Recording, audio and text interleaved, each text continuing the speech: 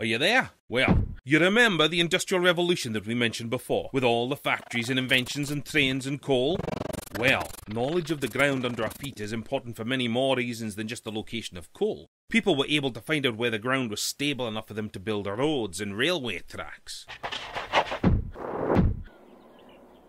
Smith's work also contributed to the discovery of the theory of evolution.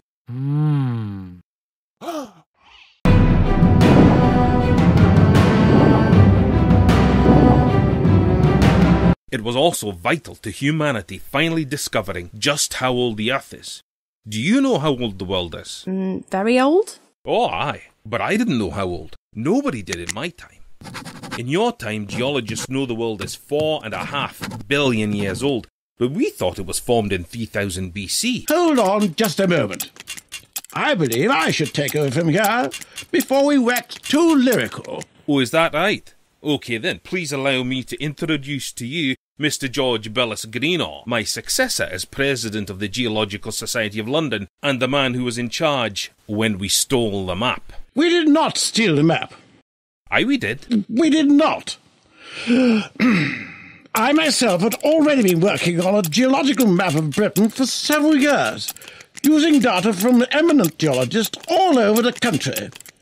Aye, that's true, but Smith, working on his own without any help from the Geological Society, managed to publish his map 5 years before you, even though you deliberately rubbished his ideas and anybody else who defended them. Am I right?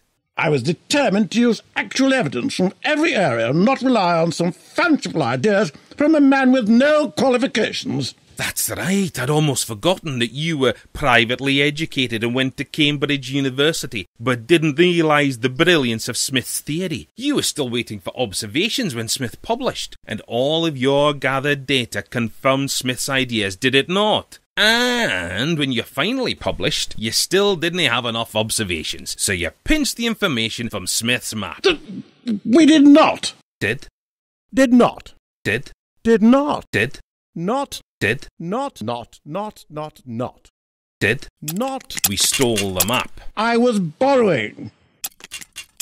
Anyway, now I think we should promenade to the next screen to discover Mr. Smith's early life and how he came to publish his extraordinary map.